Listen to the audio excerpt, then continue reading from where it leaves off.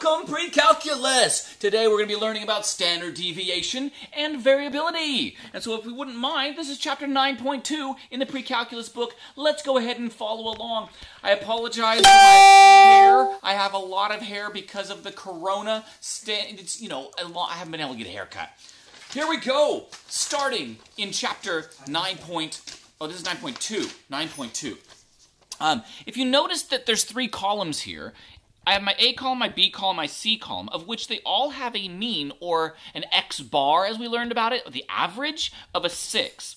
So we have a 6 here, a 6 here, and 6. Ooh, that's 6, 6, 6. Somebody out there, please pray for us. This is a bad lesson. Here we go. So the average is 6, but I'm looking at how far away the data is from the average. Like, for example, 7 is only 1 unit away from the 6.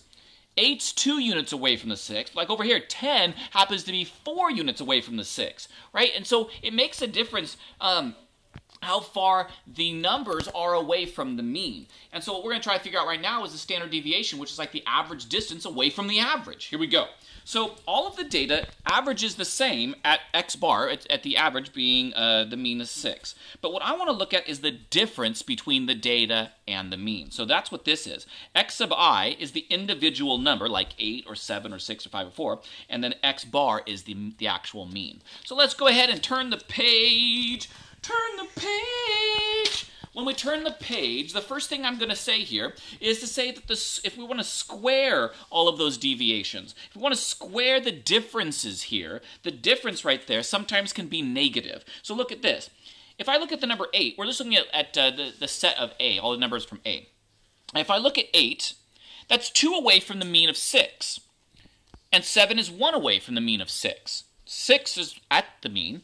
But down here, I get negative. 5 is 1 less than the mean, so I get a negative 2. And 4 is 2 less than the mean, I get a negative 2. I don't like negatives, right? We're talking distance. I need like positives. And so what I'm going to do is I'm going to square those. So right here, I squared those differences. And when I square them, they'll all be positive now. We'll deal with having to kind of unsquare them later. But I'm going to take the squares of those, and I'm going to add them all up. The sum of them all. Add them all up. That's the big sum that we learned a lesson or two ago. If I add them all up, add these all up, the 4 plus the 1 plus the 0 plus the 1 plus the 4, if I add them all up, right there, this is known as the sum of the squares. It's abbreviated as SS. Okay, so we're going to try to find the SS, right? Because we got to keep things squared, keep it positive, we got to find the sum of it all, and so we do that.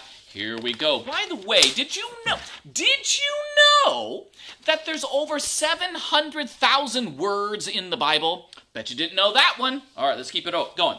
If I take the difference, here's the difference. I squared it, so that's the sum of the squares here. I'm adding it all together, sum of the squares, and I divide it by 1 less than the amount of numbers that we had. So we go back to the beginning here and we say, look at this. I have, 1, 2, 3, 4, 5 numbers here, right? If I divide it by 1 less than that, then what I'm going to get is what's called a sample variance, right? The sample variance is to say, add up your sum of your squares, and then divide by 1 less than that number, of the number of terms that you had there. And we're going to call that S squared. That's going to be your sample variance, right?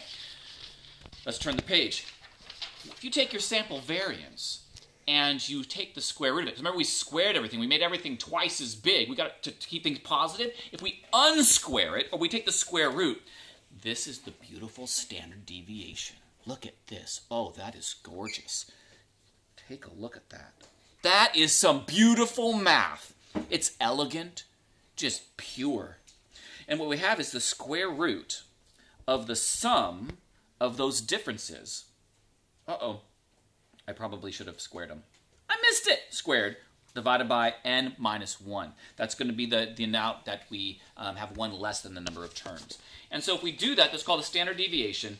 And did you know that wombats poop squares? Now, you didn't know that. We're talking about squares right now, but they poop literal squares. Yeah, didn't know that. So let's go back to the standard deviation. The standard deviation is the average distance away from the average. Remember, the average is x bar. I want to know the average distance away from the average. So what I'm going to do is if I added it all up, the variance here, back in my sum of my squares would have been 10, right? We added up, that's back here. That's back here. Oh, where is it? I have to show it to you. I got to do that, right? Right? When I added it all together, I got 10. My sum of my squares is 10. Can you see? Sorry. Can you see that? Sum of the squares is 10. Okay? So if I have the 10 and I divide it by 1 less from the terms, I had 5 terms, I'm going to divide by 4, then I end up getting 2.5, and I take the square root of that. That is 1.58. That is the standard deviation. It's the average distance away from the average, which is absolutely beautiful. So let's go ahead and try example number 1. We're going to try this with some data. So right here, we're given step number 1. I'm going to order it all from least to greatest just because it's the right thing to do. Everybody's wanting to do that. By the way, I just don't feel quite right here. I need to have me a cowboy hat on because it's getting cold out here in the wilderness. So if I take my step number 1 and I order them all least to greatest. This is in your book on page 455. You guys can follow along with me. And I add them all up and I divide by how many numbers there are. That's the average, that x bar. I get 37.25. That's the average, okay, the mean. If the mean is 37.25, which would be like right around here, the question is how far away is the data from that mean? Like 37 and 40 are fairly close, but 23, it's way out there. 51, oh, come on, get a little closer in, right? They're too far. We got to say how far out is the distance from there? How far is each of the data numbers from that 37.25? That's the standard deviation that we're looking for. So how far is 23? Well, if we subtract 23 and 37.5, sorry here, 23, take away the mean, you're going to get, that's the difference, right? The difference. And when you do that, you're going to end up getting negative 14.25. You see, it's negative, right? When you subtract 23 and 37, you get the negative 14. I don't want a negative, so I should square it. When I square it, I get positive 203. Okay?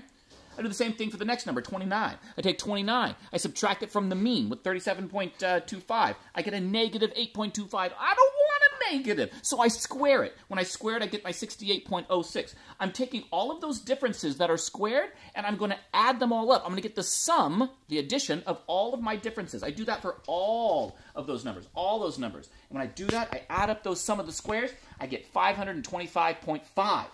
That's the sum of the squares, SS. Let's go ahead and turn. Did you know that the average person, when they, the whole lifetime, that they collect 25,000 quarts worth of saliva in their mouth, which is like 2 full pools. Like in a whole lifetime, you could fill up 2 pools worth of spittle. Okay, keep on going. We know that our sum of our squares is 525. And so the variance, that's the variance, is if you divide that by 1 less than the amount of numbers, which is 7, right, because we had 8, divide by 7, then that's the variance, 75.07, that's the variance. But remember, I've made things twice as big, basically, because I squared it all. I got to go backwards now and unsquare it. I got to square root it. So if I take the square root of that variance, I get 8.66. That's the data that says I am that much on average away from the average. So therefore, the average distance away from the average is 8.66. Oh, this is beautiful. You guys having fun? Oh, I guess that's it. So what I'll do here is I'm going to sing you guys out of here with a nice little song that I created here during our lockdown. It's called A minor. A minor. A